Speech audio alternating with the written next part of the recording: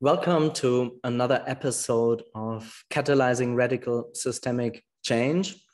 When I thought about preparing the podcast, I'm not exactly doing the usual intro.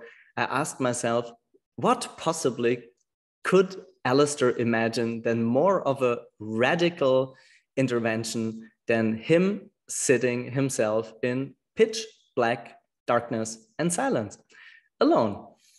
So today's topic is the wisdom of darkness, and I feel very grateful to speak with Severin Geser, the founder of the Hermitage at Lake Atitlan in Guatemala, who has offered darkness retreats to literally hundreds of people all around the planet. And whereas this practice was since times unknown, very exclusive only for hermits and monks, this practice actually has become, I mean, it's still a niche, but it's become way more popular, and there are more and more people due to documentaries and other things that are getting excited in also having this experience. So in this podcast, we will talk about a couple of misconceptions, talk about best practices, obviously also our own experiences, as well as give you a background on the traditions within which darkness retreats play a role. So having said all of that, Severin, it's my great pleasure to be with you in that virtual room together. And my first question for today, and I think it's really just interesting for the listeners, what got you excited in darkness retreats? What made you discover this very special practice? Hi, Alistair. Thank you for having me on your podcast. Yeah, the dark retreat is not something that I discovered, in which way I'm offering it right now at the Hermitage. And that happened when I was in 2010. I was a monk in a monastery in Thailand. And because I'm originally from Europe, they brought us to this special site where the founder of the monastery actually got his enlightenment. And so they brought us to a cave underground. And when I went into the cave there, it was a very interesting experience because it was in complete darkness. And we were just there for about half an hour and everybody went outside again. But something just, was hitting me directly. And I stayed there for the next 2 or 3 days. And I came out for toilet or for food, but I went back because something was really touching me on a deep level that I couldn't even put in words. And so that's how I, on the first time in my life, connected with complete darkness. And later on, when I actually came to Hridaya, which is a school, like a yoga meditation school in Mexico, and now also in France, one of my teachers, Sahachananda, was sharing more about his dark retreat experiences. And that's where I then became more familiar with the practice and more the background of darkness and how it has been an ancient practice that has been used all over the world. And my fascination has been growing from there ever since. Yeah, to riff off that, because I think this conversation is special in the sense that we will talk into like different buckets of content, at the same time mix it with our own experience. So now that you mentioned the different spiritual traditions, can you give the listener or those who view it on YouTube just an overview of the different traditions that tie into darkness retreats? Yeah, as I just said, like the dark retreat is an ancient practice and it's still alive nowadays in the Dzogchen tradition, so in the Buddhist tradition, and you also find in the Mahayana tradition, and maybe another tradition that you have maybe heard of is the Kogi Mamos, and it's an indigenous tribe that's living in the north of Colombia. And these are probably the ones that are most common in the Taoist tradition nowadays. Mantak Chia is probably the most well-known representative for darkness that's being held in the north of Chiang Mai. And in general, darkness has its roots even on a deeper level, but nowadays it's very secretive, or it's like you kind of have to already have a background to go even into the darkness. And so if you would look like from a different perspective, then you can also say the Druids, like where the Christianity is actually stemming from, have a background in darkness. And then also if you go into the Greek tradition, and then you can also see they have a background of what they call hibernation, like where you go into complete stillness, like in darkness. And also in the Egyptian tradition, like that's not yet proven in any way, but actually it's said that the pyramids are like a labyrinth, and only if you develop your inner light you find your way out, and therefore it's actually a huge dark retreat.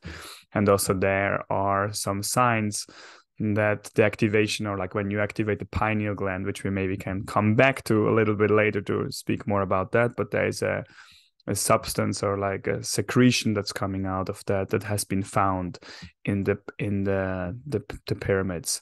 And then in the Native American traditions, like they also have been burying people alive on the ground. So you see, like that's just a few to mention, and there is even more than that. So it has been very alive around the world.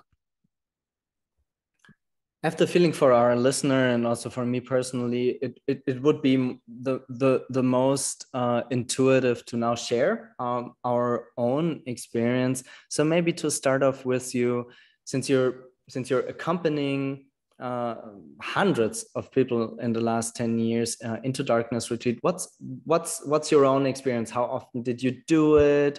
And because I have the feeling when we start with our own experiences, then it's also easier to riff off like into the common misconceptions and the best practices we want to share. Yeah, I mean, I have discovered the darkness like around 10 or over 12 years ago now. And I have built a dark retreat at the Hermitage, and now we have two, and they're booked continuously. And so I always have a dark retreat available when I want to go, or if somebody's canceling or just booking one myself. So I'm normally like 2 to 3 times in the dark per year. And yeah, my personal experience, like for myself, is still an ongoing journey. Like in the beginning, I was much more thinking that like you go in and you go for a very long time and you go deep. And I see more now with time, like the dark retreat actually has become for me a personal practice. So it's like an ongoing journey, and also seeing how every dark retreat is very different. And it's something that you cannot imagine what it means.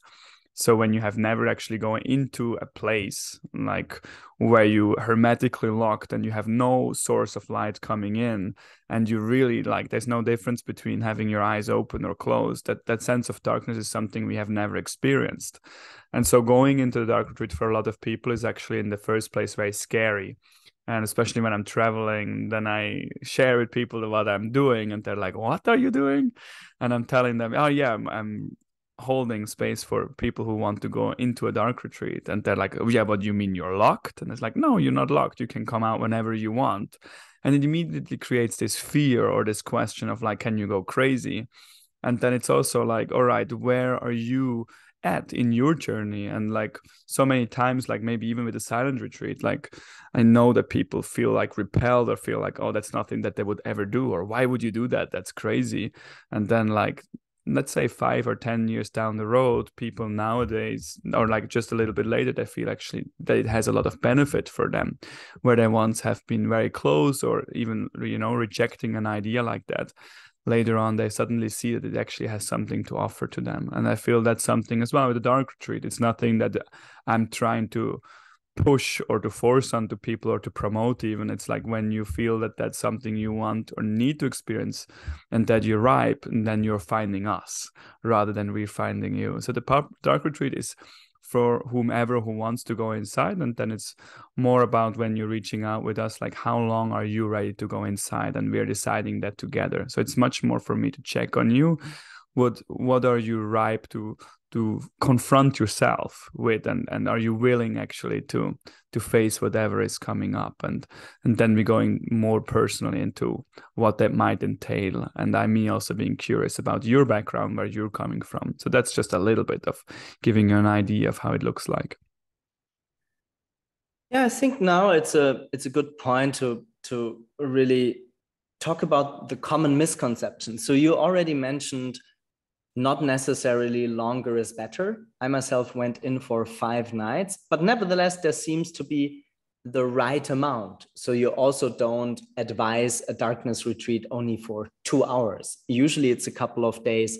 So maybe you can explain that, why there is sort of a minimum viable duration to get like the whole benefits and also the neurobiological correlates that go with it, but not necessarily why people have to stay very extended periods. Yeah, let's speak about it from a perspective where you go in for a short amount of time. And I think for a lot of people, like even already when I speak about a day or going in for 5 days, that's not a short amount of time. I thought we're speaking about a few hours. And I have a lot of time when people come through, then or like they're just already at the retreat at the Hermitage, because we not uniquely offer dark retreats, like also people staying at the Hermitage for their normal retreats where you're just in the nature, or where you come for group retreats. I'm giving people the possibility to come inside the dark with me, because it's just very potent to experience like a safe container, or a womb as I call it, because you can imagine like there's nothing scary in a dark retreat. The concept that's scary is actually more the mind of facing the unknown, or what might come up. And then the idea of not knowing is like, oh my God, in that not knowing, everything can occur.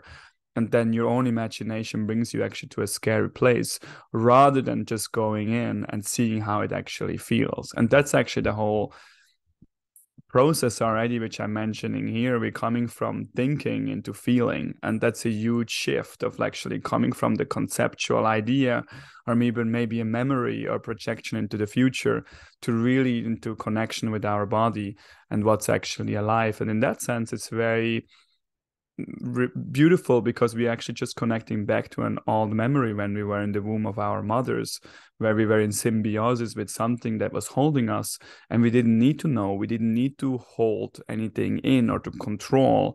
And when we are in a safe container in that sense, which a dark retreat is, then any undigested emotions or feelings that we haven't been looking at, maybe, like just grieving about somebody that we have lost, or the ending of a relationship, or maybe the shift simply in like where we are changing in a new direction in our lives, or where we simply feeling that there is something that we need to express and be truthful for.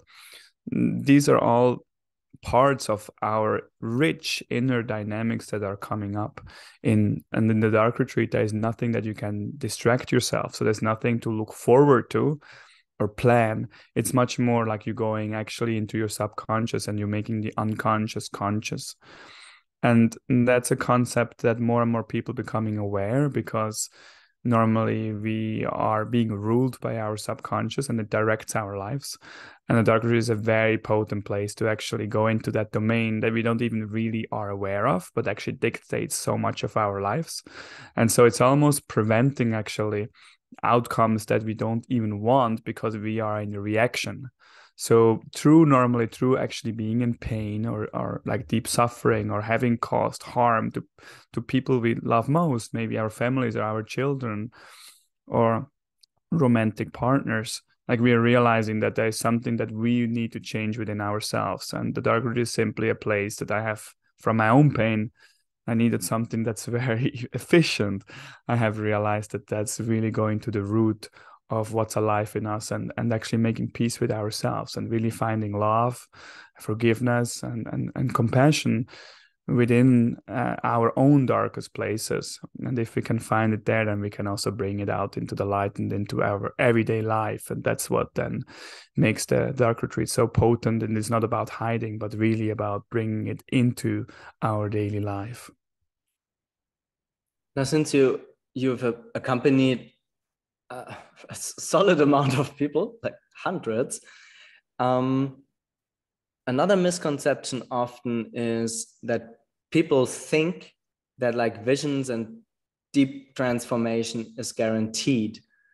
So when you see people that go into the darkness, is it also that some people just come out of it and was just like difficult, but they didn't have a breakthrough? How do I imagine that? I mean, I can talk about my own experience later, but really just curious to stay with these misconceptions people have. Yeah, I mean the misconceptions also come because we have not been like we're trying to approach everything in a mental approach. It's like how do I do it right, or what do I get out of, or what's the right time for me, rather than actually coming to a place where it's like just feeling into it, like what do I need? And that also comes along with like all the preparation or what you read about the dark retreat these days, where there's a lot of parts that actually, yeah, maybe that it was your experience. But my personal experience, if I'm going in the dark, will look very different. And even I can say that for myself, like from my last dark retreat, like to my next one, like it's really about letting go of any expectations. And that can be very challenging because that means really like to open up to whatever is alive. And that might be very surprising. And so what you actually bringing up is like, it's this, we are nowadays there's a lot of people who have a spiritual practice. And what I mean by that, we're creating or we're cultivating awareness. And that means like we have a practice like breath work or maybe like dancing, or it can even be cooking, like whatever brings you passion and joy and what brings you in a flow state. That's is cultivating awareness. But normally it also means like you're doing that when you're not feeling in a good space because it's your anchor point and you're repeating that because you are just becoming so familiar with it that it brings you in a flow state because you're doing it repetitively. So it's not something that you only do on when you're feeling good and feeling happy, but something that you're repetitively being doing. So it can be anything actually. But a lot of time, in order to come to that flow state nowadays, we're using substances. And substances, like especially in the psychedelic world, when we're using maybe even microdosing or we're using like an ayahuasca ceremony, that's what I have seen a lot of people that come to our retreat center and you have an idea of how that journey was for you and how deeply you can connect with a deeper part within yourself and how sensitive you are. But now, if you're going in the dark retreat and you're expecting now that there is some, let's say, an activation of your pineal gland or a DMT experience, or even like the melatonin, like will bring you to a place, and then you're waiting basically until something is happening to you. And if you're waiting for that, then yes, it's like what you said, Alistair, like a person comes out and it's like bored. It's like, yeah, that was not what I expected. And then I can only say, like, yeah, okay, well, I'm glad you got exactly what you needed. You had to learn to actually deal with your expectations, and that's just where you're at. And if you actually would have, let's say, maybe a meditation practice, because meditation then is not about getting rid of thoughts and being silent and just all in love. It's much more about accepting actually the state of your emotions and feelings and sensations that's right now there, and you becoming aware of what that is, and you're not trying to change that. And because you're not trying to change them, they actually subduing, so they actually become much more calm as a result of your non-reactivity. And then if you would go in from that background, your experience might be a much more profound or different one, but not because you're trying, just because you can relax into it. So the dark retreat is really a place to just simply be with yourself. And as simple as that sounds, as you know by yourself, no, it's the most difficult thing. Like maybe you can share for yourself, like how challenging was that for you to just simply be and rest with yourself, because you're also a very productive and energetic person. Yeah, sure. I can share quite something about my own experience, which actually ties into the question then back to you. Are dark retreats for everyone? So I think this will take a couple of minutes. So my sketch on darkness retreat is I started to meditate very young in my life. At 17, I will turn 44 soon. So it's more than a quarter of a century. And to be very honest, as a child, I had panic attacks and nightmares, and I was terribly afraid of darkness. So when I read for the first time about darkness retreats in my early 20s, actually, when I went to India, into monasteries and did Vipassana and stuff like that, just the sheer thought, just the sheer imagination of going into darkness was like the opposite of anything I wanted. And actually, I think that only changed when I met you, like a year ago, right? When I was working from Lake Atitlan, and then actually saw it as a beautiful pinnacle or culmination of a series of interventions, where, as you know, but some of the listeners might also know it, after a long meditative practice, I did a hell lot of therapy.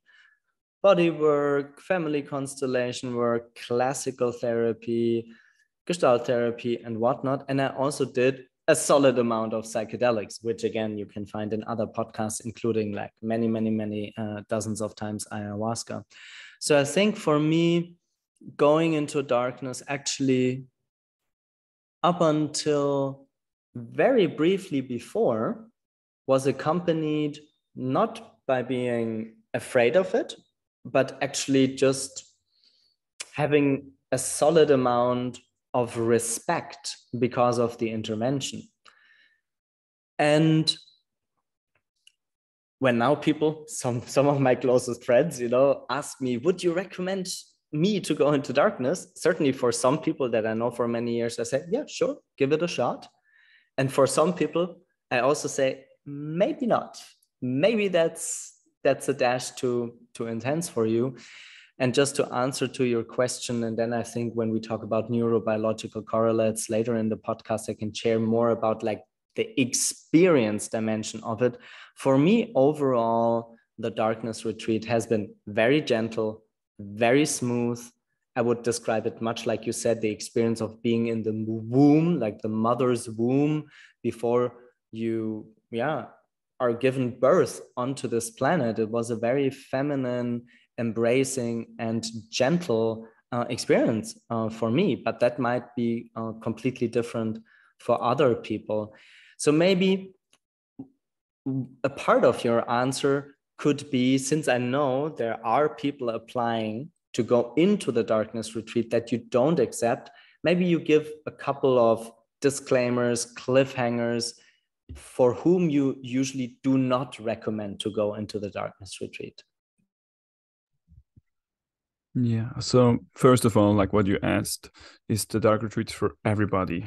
Like, no, clearly not. Like the dark retreat is an advanced practice, and therefore it's not for the masses. And right now we're seeing that there is more and more media coverage, or like we also have a lot of exposure that the Hermitage in particular is getting, because there's not so many dark retreat centers around the world. That it's also something that you don't just do.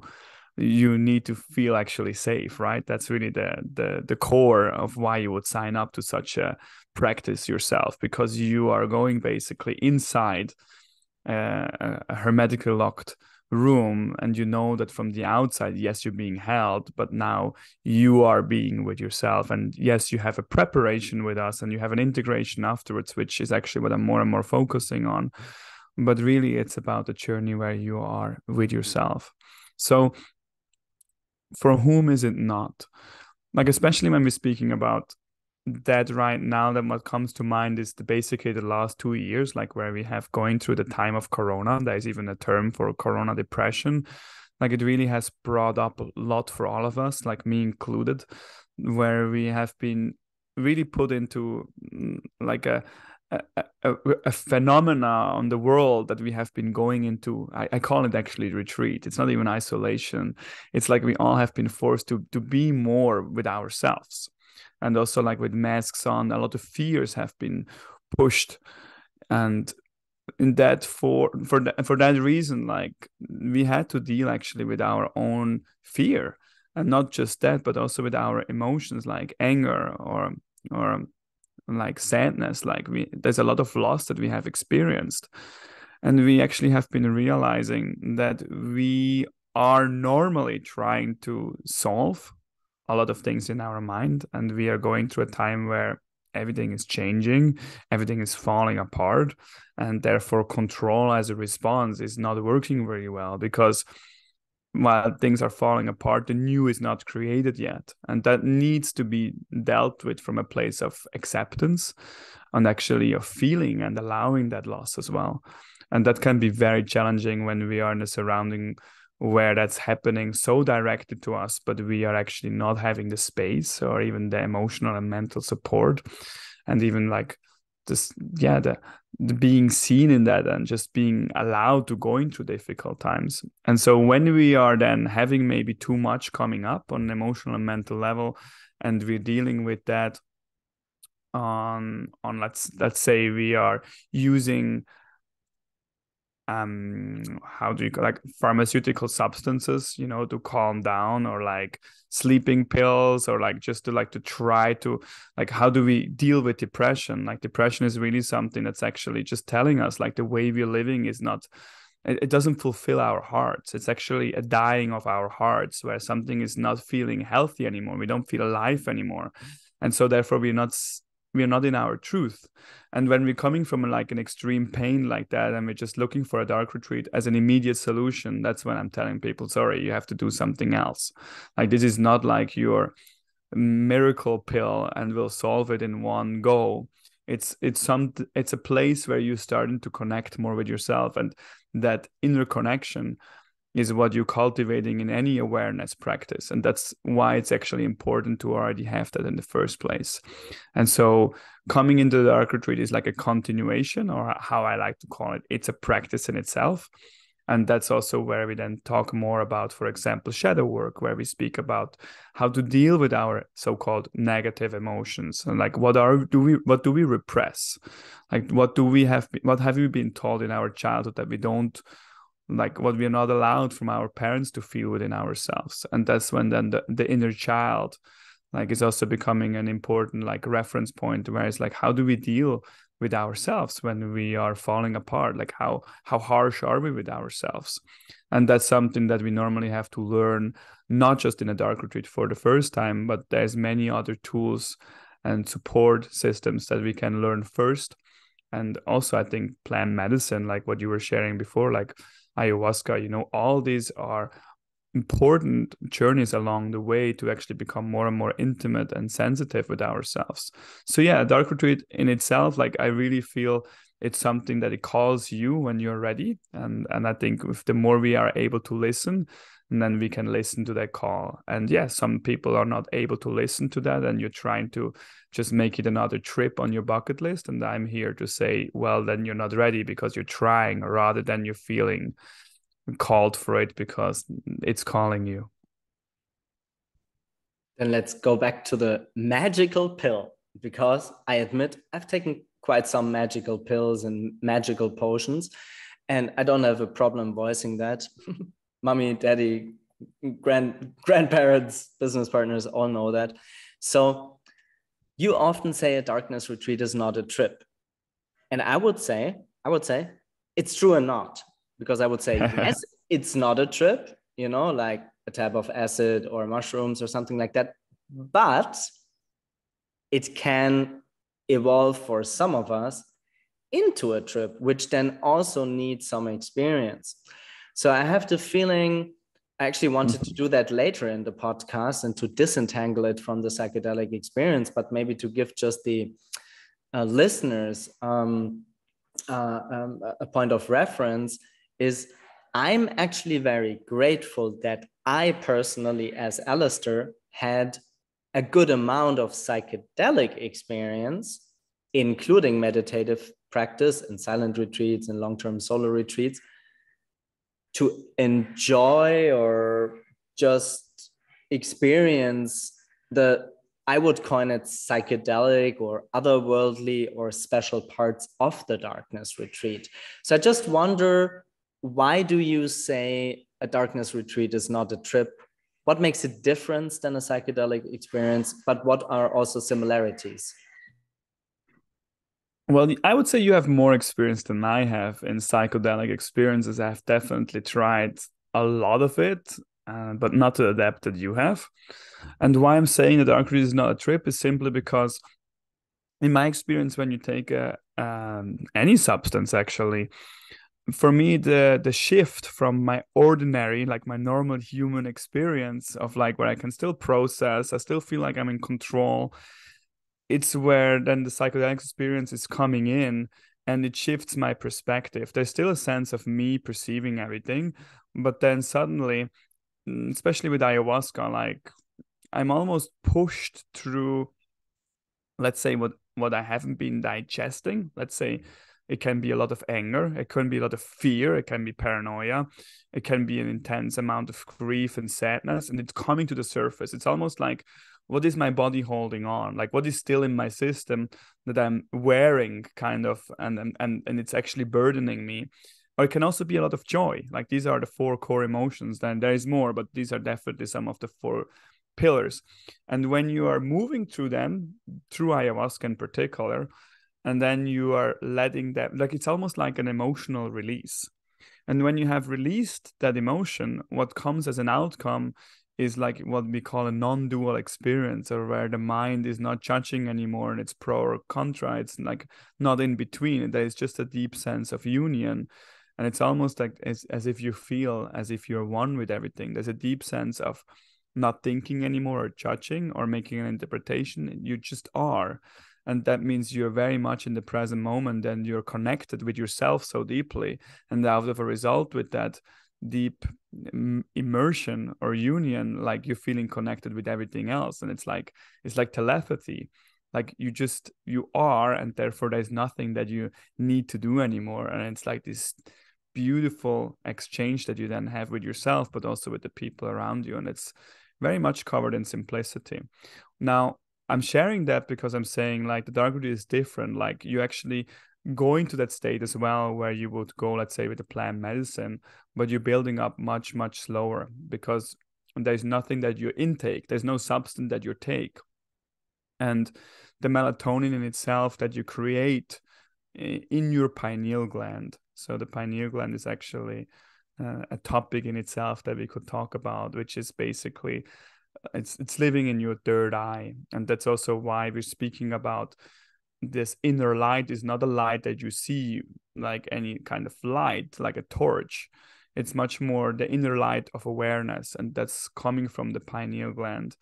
And the pineal gland is actually, the excretion is like melatonin for the first, which just makes you very, very relaxed. And that's what you're creating when you're sleeping. So as you know, in the dark retreat, you're not opening your eyes and having a break. Like, no matter how long you stay, it's like there's a continuation of melatonin. And in the beginning, when we are sleepy or like relaxed, and we sleep more, especially in the first 2 days, like, you come to a place where you rest until your body is just charged like a battery, and then you're full. And then you still relax, but you're not tired anymore. And in that, like, you have basically the happy hormone, like serotonin, kicks in.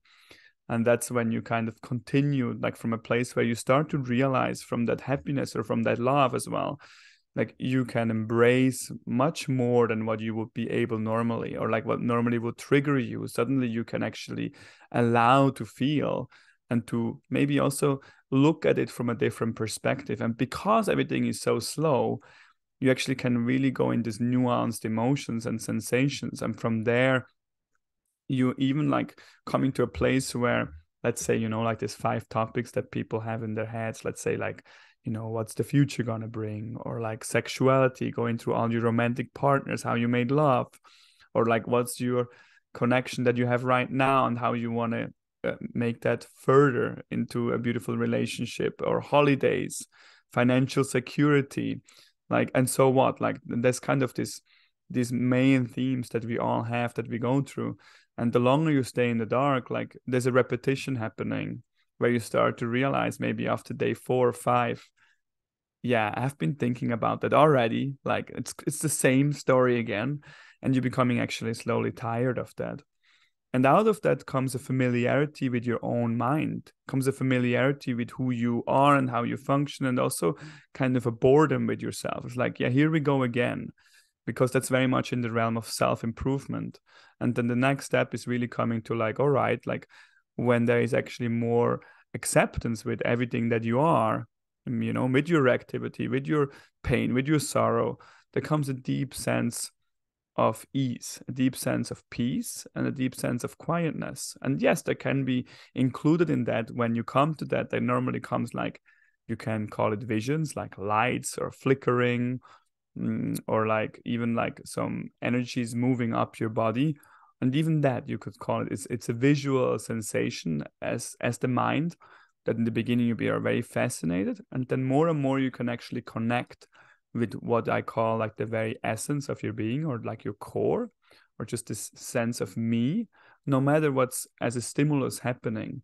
And in the dark retreat, you just become so much more sensitive. And now imagine like what you said just before, when you have like a psychedelic experience, but the beauty is like you don't need a substance, because you can actually, you're realizing that as all along it's like who you are, and it has been always alive in you. We all are very active, and we are like, we have been numbing ourselves, and for good reasons. We need to protect ourselves. So when we denumbing, what's coming up as well, it's not just the beauty with it. We also, when we denumbing, we are realizing actually how vulnerable we have been, and maybe some of the pain or hurt that we have been experiencing in our childhood, and then we can actually hold ourselves there again. And what that brings out is like an aliveness and a gratitude for being alive when we come out of the dark retreat, what you called like being reborn.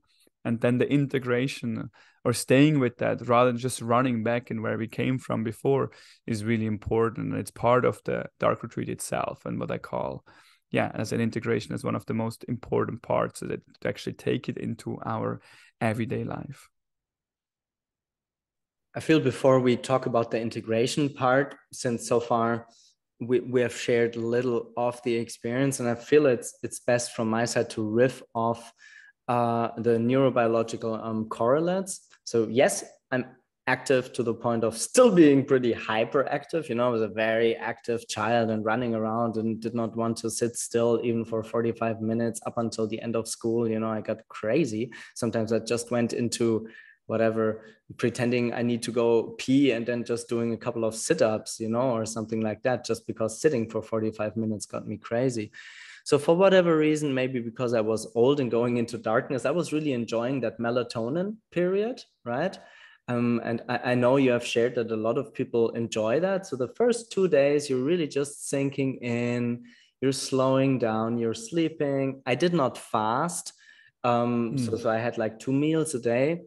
And then the serotonin, I found extremely pleasant. Also, when you compare it to substance intake, really just this very pleasant feeling of being at ease and peace, and the body is relaxed and every muscle is relaxed, and you just do your practice.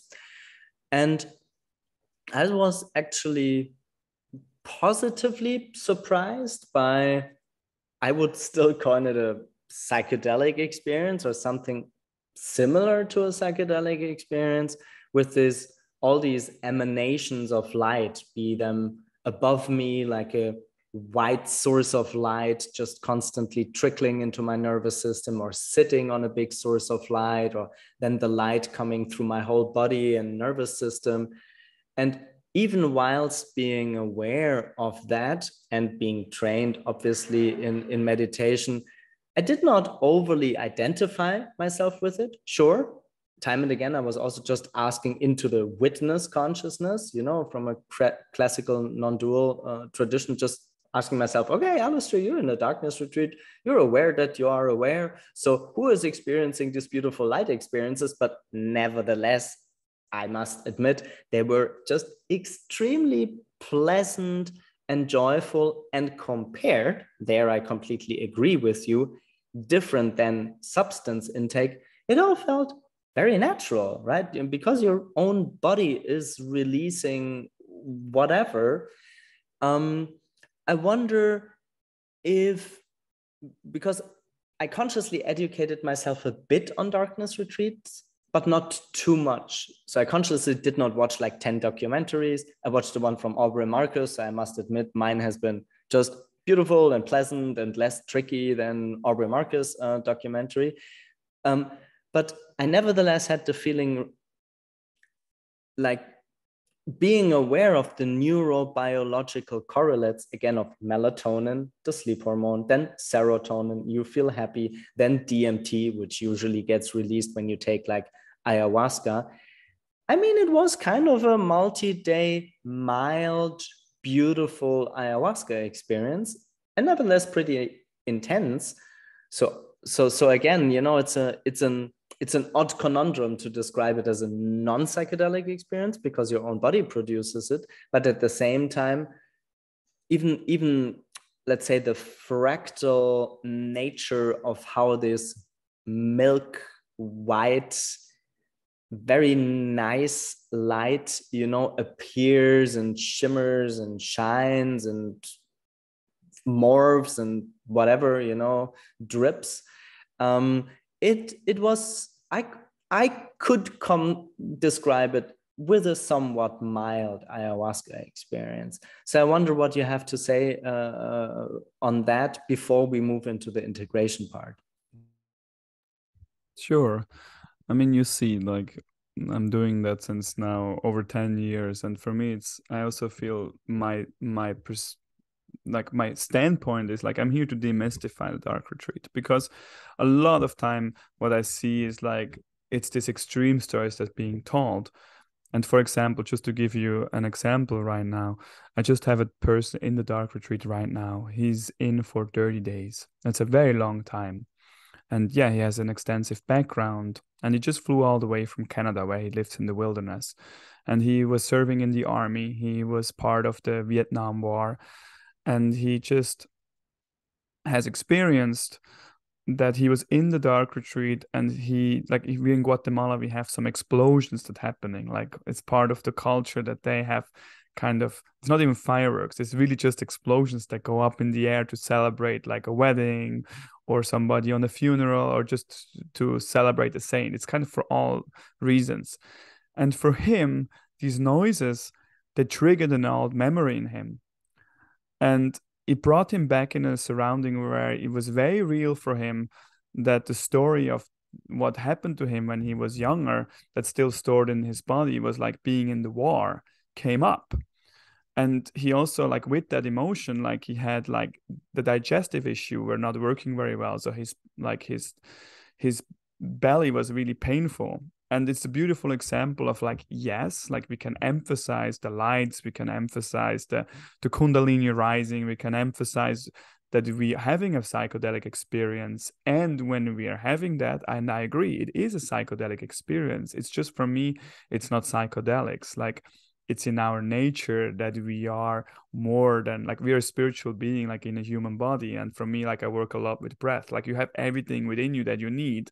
And for me, all the spiritual, or like the psychedelics experiences, they're a great way to push buttons that already exist within us. So it's like you take a substance that activates something inside of you.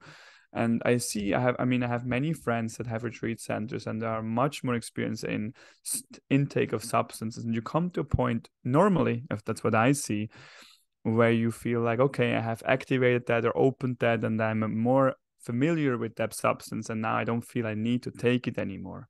Or people even microdose to come off it because they're becoming more and more sensitive, and they do the adjustments in their life, and then their life changes as an experience they had. And then that's, for me, then what's so beautiful. And in the dark retreat, yes, it is very profound. It has this sensations, as you mentioned yourself, Alistair, and they're really important as well. You cannot already say, it's also like, that's why it's so important to speak about that. Like, when you are angry, you're angry. You cannot pretend that you are like happy.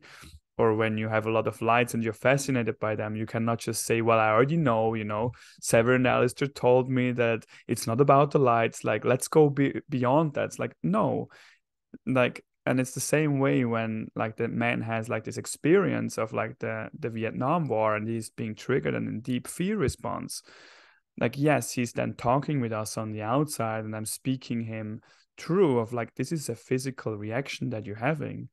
It's actually all fine on the outside. And he didn't trust us in the beginning, It's like, no, this is so real. And it's like, yes, it's real in your body, because it's finally, you're safe enough that this unprocessed emotion, and you can call it trauma if you want. It's a very strong name, but it's basically an emotion that has not been digested, now can come up and be released in a safe setting where you cannot direct it on somebody else, but you have to feel it. And that's very real for all of us, like, the war is an extreme example, but it can just simply be that you haven't been held enough, getting enough attention from your father or your mother.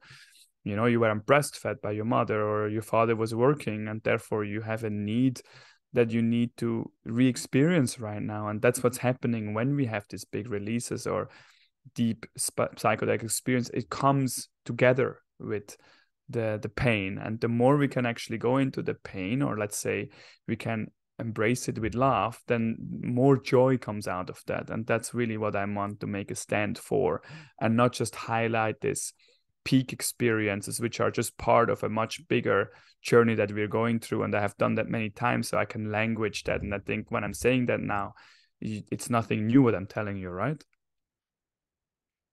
Yeah, before we move into the integration part, because exceptions confirm the rule, just as an odd question somewhat, have you ever allowed into the darkness retreat or gotten a request from somebody who never did any sort of retreat or any sort of spiritual exercise, and they were just like curious, stable, adventurous, really just interested in that?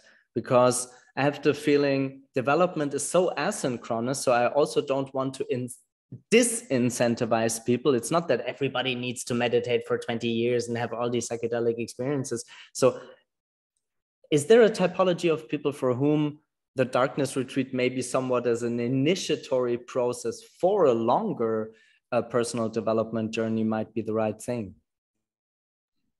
That's a great question.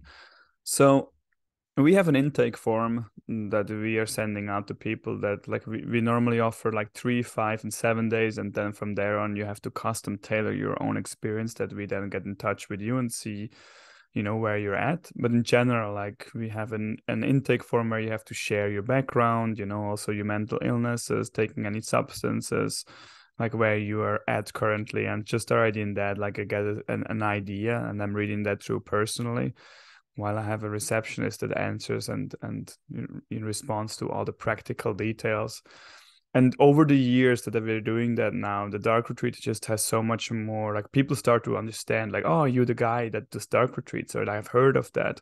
And it's just becoming more something that people have heard of, or actually are interested in, and people are really called to it. Like we have so much interest, like we normally book like 4 months in ahead. And people come to us that have a background, but we have more and more people over the last years that just don't have a background in any spiritual practice. And that is something that I just see also the need of our time, that people want to go in, because I also feel like for myself, I would actually even say some people just know they need a safe place where they cannot be distracted. Let's say, like I have a lot of people who come in the dark and say, wow, it's the first time that I actually have experienced a real meditation. You know, before I was always trying and it was really distracting and it was nice, but I was, you know, but now that I've been in the dark, wow, it's just people come out crying. And yes, I have been leading people in just for half an hour or an hour where we go together, or even as a group that have no background, or let's say the partner, even like I have a couple, you know, like the man or the woman wants to go in and they prepare and they reach out, and the partner's like, yeah, you do that, honey, but you know, that's not my thing. And then they come sometimes even together, and then they become interested of like, now that I'm here, now that it's closed and available to me, I'm curious, let me just see inside. And I like that, you know, some of us have much more this inquiry of like, let's plan. I know I feel a calling. I want to do it, especially men, like, wow, that's challenging. That's amazing. I want to do it. And then it can be a very different approach of like, I just feel intuitively called and now it's available. I just want to feel how it might be when I'm sitting inside. And so, yes, I have a lot of people that just want to sit, and in the company of somebody, of just being there inside, they actually realize, wow, this is exactly my thing, because it's going really away from any spiritual concept. You know, once you're in the dark, I don't care if you're vegan or if you're a meditator or if you're Buddhist or whatever you are, whatever the ism is, like are you able to sit with yourself? You know, where do you have, you know, where are you angry, or you know, you're projecting or you are suppressing parts within yourself that you normally can push on other people or on the government or politics? You know, who cares? Can you be with yourself? And I feel, even to your question, you know, for a lot of times people with absolutely no background, you have no expectations, you can go in there and it's so potent. But then the big question is, how do you bring that into your daily life when you come out if you have absolutely no experience previously? So yes, you have much more likely a peak experience than inside, but then you don't know how to deal with that. It's almost like something happened to you and you don't know, you have no comparison. So it was like a dream and you come out and that was amazing, but you don't know what happened. And it just, as fast and deep as it was, as quickly it dissolves again when you come out. So it's both, you see, like that would be my answer to that. That's why integration is important. So let's give the people again a couple of best practice or recommendations. When you look back at a couple of hundred people you have accompanied and that had this like deep experience, what are the most important points that you usually recommend for integration? So that, like you mentioned, this deep intervention, maybe one of the most beautiful, profound, maybe one of the most challenging experiences of your life, and most confronting, maybe thus also the most healing, so that this experience doesn't dissolve that quickly. What's the most important thing that people should take as a takeaway? Yeah, there's no like cookie cutter recipe that I can deliver, because it's really about your own individual journey. And my question would be much more like, yeah, what do you have in your repertoire already that helps you to bring you back to presence? And then it's not just about that, but especially like when I see people coming out of the hermitage where we have, let's say, a surrounding where you have very healthy food, you know, that's one thing that I think it's very important, like fresh and healthy food that is cooked with love. And then also being in nature, just already slowing down and being in touch with nature is one of the ingredients that really helps us to get in touch with ourselves, to actually start to listen again what's alive within us. And that's what people actually get out of our place. It's not just a dark retreat, but actually to realize, wow, now I can actually start to connect with myself again. And then what would I do if I would have time? And then from that comes actually a connection with ourselves and starting to listen to your own intuition. What do you need? And then from that place is actually, even I would say, a surrounding of friends and a community that is not talking to you, which we have so many times. It's like you're telling your experience and then they want to be of help, or they want to be your friend and telling you, oh, you should do this, or you should do that, or that would be good. It's like, okay, I hear you and I listen to your experience and thank you for sharing. And that's it. Like, you are a sovereign being, and I trust that you have the solution. And what works for you might be not working for me. And I'm listening to you and I'm allowing you to figure it out. I'm part of your experience, and I'm holding your hand when you're crying, but I'm not here to you know to buy into your stories that hold you back. Like, I'm here for you to hold your hand and allow the emotion, and you can also come out of that and tell me what you need. And so even coming out of the dark retreat, becoming more in touch with ourselves, which is not just the experience of the dark retreat, it's actually a practice that just has been intensified there inside. It's like, all right, how do we actually become back to this inner connection, and where we then actually step into responsibility in the sense of like, well, what do I need and what do I want from out of this psychedelic experience which we call life, and what is life actually asking me to learn and grow from. And therefore pain is actually there to help me to learn what is not pleasant, and therefore it needs my like reaction, it needs my intervention in order to change something. And so am I here to create, or I'm here just as a receiver, and therefore maybe I need a little bit more pain to wake up? And the dark retreat can just emphasize these learning processes even more, and see that we are here to really live life to the fullest if we want that. And yes, to do your question with tools, like, I mean, there's a lot, like breath work in my eyes is definitely a big tool, but I would even say dancing, you know, moving, shaking, like exercises that bring, like everything that brings us into our bodies, that connect us more with emotions and feelings, and earth us again, because then when we have a strong container, we can really then also go beyond and really leave the body behind. So that's a little bit about that.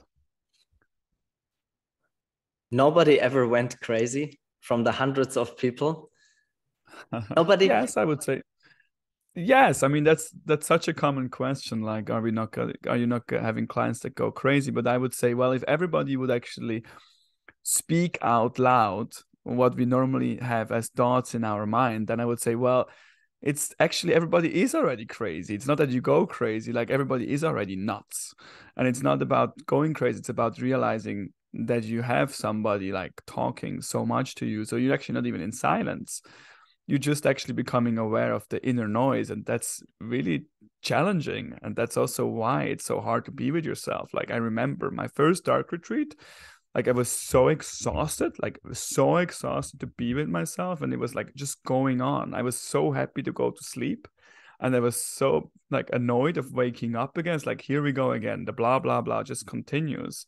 And there was so much exhaustion, like it was so much energy just by the mental noise.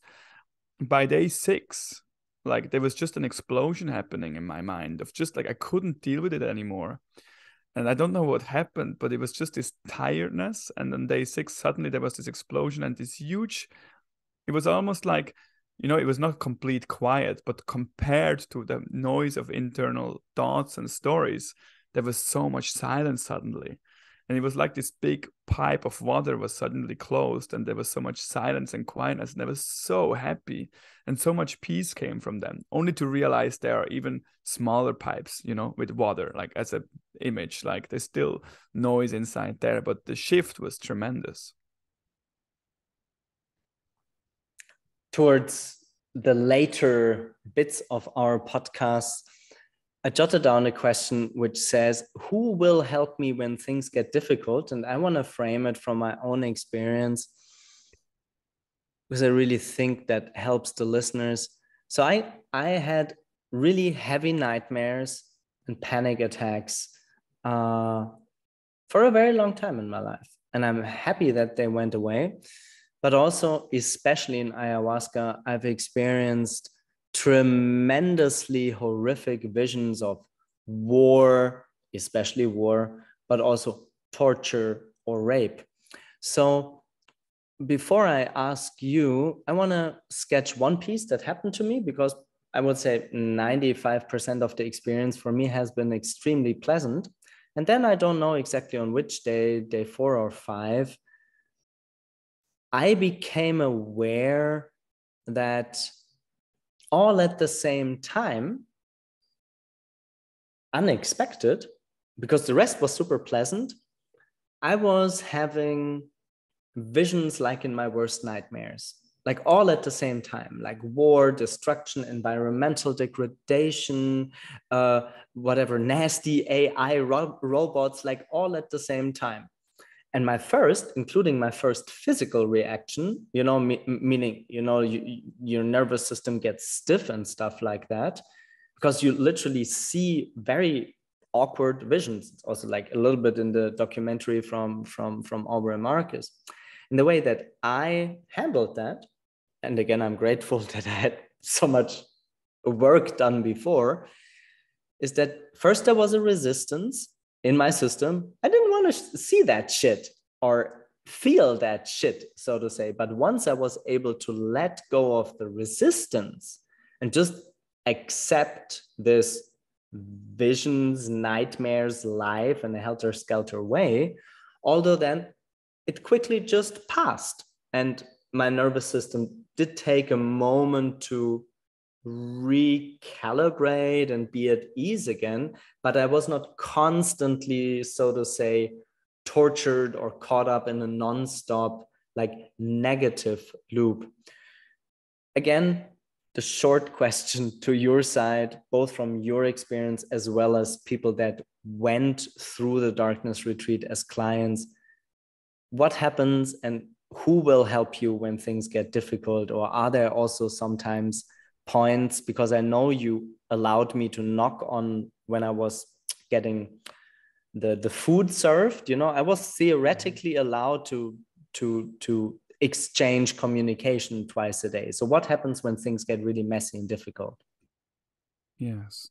Thank you for sharing that. That's actually really beautiful that you are just expressing more of what's really going on. And yeah, I know from my personal experience and from also like leading people to the dark, that's what really happens underneath. Like it's not that like the dark retreat can be very peaceful or nothing happens, or it can be like a very challenging, like you say, 95% for you. Like I would actually say the percentage is much lower. Like in a lot of times actually something can come up and you just never know. That looks very different every time. And the way I'm handling that nowadays is very different. Like in the beginning, and also when we look at the spiritual traditions, especially when we look, let's say, at the Advaita Vedanta, like self-inquiry tradition, or the Sakchan tradition, or we're looking into the Taoist tradition, like there is not so much support. Like you would actually come from a background where you say, all right, you have done your practices, Alistair, like you have already these experiences and you come here and we're just supporting you in your journey, and you, whatever's coming up is yours to deal with, no projection allowed. Here is your safe container and see you on the other side. You signed up for 5 days and good luck. And I definitely have come from that background. Like that's some of my like background that I have. And also over the last 10 years, I have learned from my own journey of like, I have overdone it. I went into the dark retreat for 10 days and I really tried to push beyond that pain that came up. So it's almost like, oh, I'm just a witness. It's all fine. It's not so bad. It's okay. I can handle it. That's just part of it. And it was so painful to actually not go into the emotion and really being able to hold myself there. And I came out like, yeah, shaken and hurt and felt so defeated and useless. And seeing or having done that myself, like I have seen that in many other people as well, or simply where maybe the most important thing that you do when you're in the dark is actually that you're saying like, I need to come out. This is too much. That's the most healthiest like insight that you can get. That is like, or like I can give you an example. Like I had, she's a good friend now, as so many clients turn into very close friends just because we're sharing the same interests. And she had an experience where her shower was not working, and the shower, suddenly the water came running down, and she was reaching out and we didn't hear it immediately. So maybe that half an hour or hour that nobody was there, even though she was knocking, brought this deep childhood trauma up from not being seen or like being abandoned. And so by the time I came there and spoke with her from the inside, she was just in grief. And she was, like she felt like from all the practices she did that she needed to just push through that. And I actually was like, well, how about you coming out? Or like, I'm coming into you. And we just spoke through it. And I was very gentle with her and like asking her what she needs right now. And she was really afraid of even coming out because, as you know, like once you're coming out, you see light again. So you're interrupting your melatonin cycle, which can create, the more melatonin than serotonin than DMT. And there we have the expectations of going to a very special state, rather than actually saying right now, this was too much and it was painful and I need to just be with myself and not push any further. So after having this conversation with each other, rather than me telling her what she needs, she was telling me actually what she needs by me just holding space. And then she was telling me that she wants to come out. And so she came out and I just gave her a big hug and I didn't say much and she could just cry. And she then, like, reminding her that the dark retreat is not finished, that's part of it. So she went into a room of ours and I went a few hours later back and actually guided her again into the dark retreat because she felt now ready again. And the whole emotions that came up and she went through, she was almost, was what would have been unthinkable to go back as like, this is a failure and this is the end, was actually just part of it. And she went inside again. And I can tell you many stories like that. And it looks every time different. Sometimes it's just a conversation. Sometimes I have to go inside and just be with the person and just acknowledge the emotion that they're having because it's too much for them. And then they're like, I want to come out. It's too much. It's the end. and then maybe just 2-3 hours later and check on them, they're like, I'm absolutely fine. It was just an emotion and it was so intense. It just went through, it changed again. And that's the crazy thing. Like emotions feel in the moment that they will never leave us. They bring up a memory, and that's then our state we're in, trapped. And then a few hours later, we realize, wow, that by acknowledging it and feeling it, it can change again because we're not trying to change it. So the acceptance and allowance of it makes it actually that it can shift again. And that's a big part of the work of actually, that's why I'm speaking also about shadow work or the inner child of staying with what's present. And sometimes the person can do that for themselves, but a lot of times, and also in my own growth and being able to hold my own pain and having more tools for that, I can support people better in their process where trauma can actually really come up in childhood memories, and kind of allow them to rephrase what has been happening and feel that again, and actually being able to recognize that was maybe just the inner critic, where their school teacher has been telling them off, or it was just their mother, that was like an alcoholic, or it was a romantic partner that they were abused by, or it was somebody being bullied, and that story plays out. But that's not what's happening right now in your actual life. It's your inner landscape that brings that up, because it can heal, and it can actually come from a place of where we are going in with love and embracing that in the first place, because we're feeling safe and supported.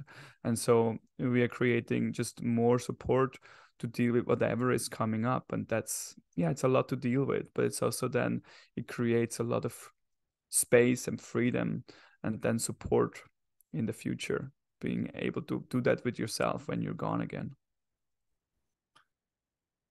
Since the demand for darkness retreats is bigger than the supply, albeit it being a small niche, and so many providers are moving into the market.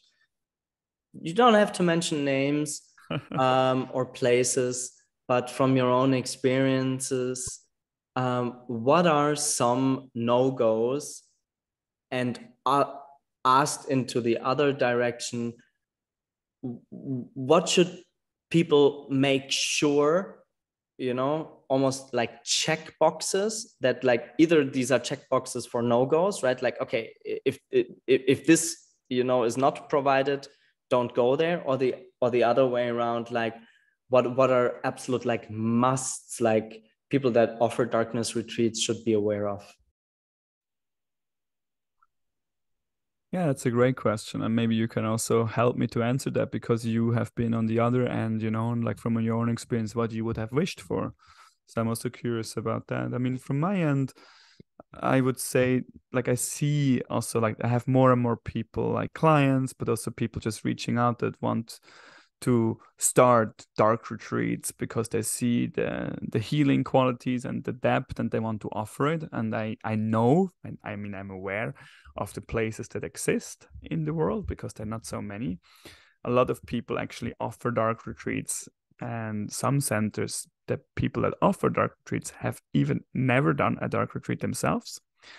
That's actually not an uncommon thing, or maybe just one, and that's it. And so for me, it's a little bit like, you cannot offer something that you have not really experienced yourself in the first place. And that's a complete no-go for me. Also, there are places where you just go into a dark retreat, like in a dark chamber. And let's imagine like you have been opening up to, let's say in the dark retreat, you are so safe that you are literally becoming naked and very vulnerable and sensitive. And then you're coming out of the dark retreat and you're just going back into normal life. Let's say you're going back. I mean, we had that in the beginning. Like, I have made that mandatory that you cannot do that anymore. Where you cannot, excuse me, like where you cannot come to the hermitage and just fly when you come out of the dark retreat back into the plane, into your home country. Is like no go. Like you come out, and the integration period, or like basically where you're still staying, with your experience and you digesting that, is crucial for me, because it's a little bit like how I compare it is like a fast. Like, yes, we fasting and we're not taking any food to us, and we're becoming, I mean, in my case, when I fast, I have become very like agitated or angry even, you know, like that has become a normal part where it's becoming better and better. But when I'm coming out of fasting, my initial reaction has been, well, now I really want to give myself all the treats that I haven't had for the last days. And you come out so fast of it that you are not damaging the experience, but you're actually learning how to do transition from that sensitive period into a life that you have had before and that you're familiar with. And the same is like when you come out of the dark retreat, it's like, oh, that was amazing. I have this deep inner connection. I feel so connected. I feel so happy and so much love to share. There is like a part where you almost like, I have hands and I have legs and I can just run and I know how to do that. And I'm just doing that and having fun. And then you very quickly realize that that was a bit too fast. And so that it's really important that you're staying actually in an environment where you can still maintain that slowness and sensitivity. It's like what I call the dark retreat echoes, or like the effects of the dark retreat.